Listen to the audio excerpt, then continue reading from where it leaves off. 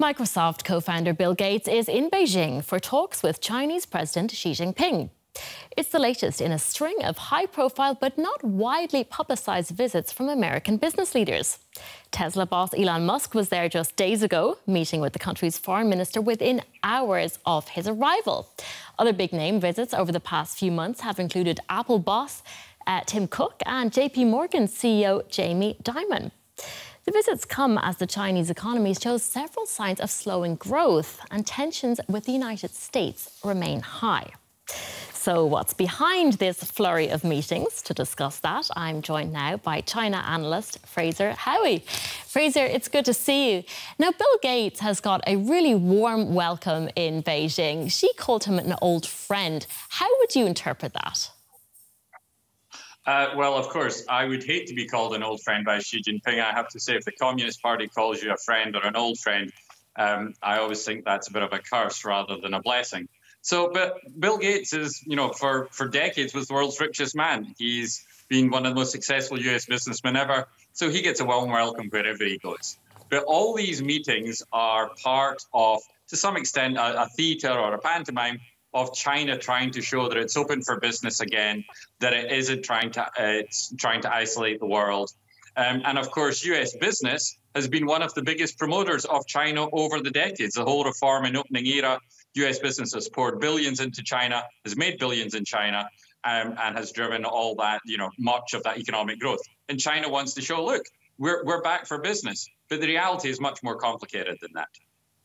These visits, though, have been very low-key, and we don't really know what was discussed during them. Why the silence?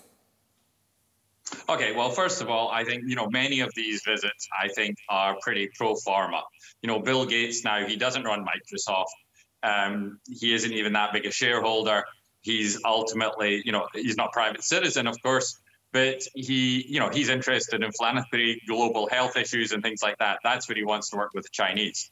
The reason it's quiet, though, I think, is because they don't want to draw attention, because there are a lot of very, China is a bipartisan issue in the States, a lot of very vocal critics of China, and they certainly don't want to draw attention to their visits for fear that they're going to be called a traitor or kowtowing to the dictators of Beijing and things like that. So they're trying to keep the contacts relatively low profile, or as best they can, and a sort of a quietly type of diplomacy.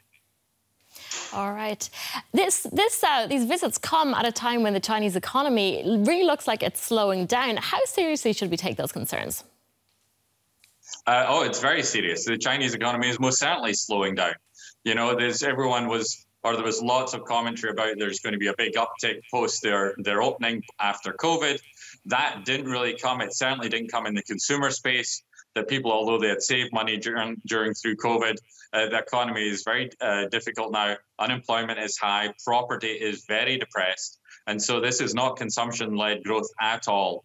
And of course, what we also saw during COVID is this tipping point of population, that China's population is now shrinking, that the working age population is falling fast, and the Chinese are having no children. So the story of China forever growing, miracle economy, the world's biggest population, all those shoes are very much falling. All right, Fraser Howey, thank you very much. Thank you very much.